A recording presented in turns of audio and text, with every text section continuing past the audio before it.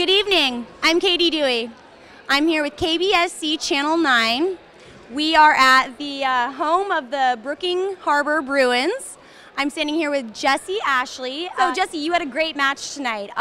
It looked like he almost broke free for a little bit, and you got him back in. What were you thinking when he was about to break free there? I really need to hold him down and pin him so we can win this.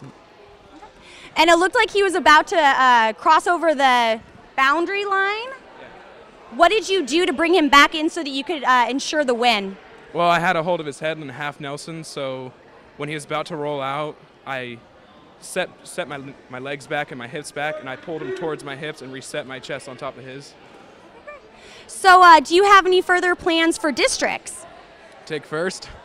Of course, we'd love to see that. And what kind of training do you do to prepare for districts? Running every day and working hard at practice and going to mat club every once in a while with my friends, and pretty much it. Well, we all look forward to seeing you at districts this year. Thank you. Thank you. All right, so I'm here with Cole Hannan, and he just had a great match. You pinned him pretty fast there, so why don't you give us a little play-by-play of what happened while you were doing that? Kind of each match is the same. This year I go out there and got my head right, mental attitude. This is the key to everything. Went out there, knew I could beat him, and I just did it.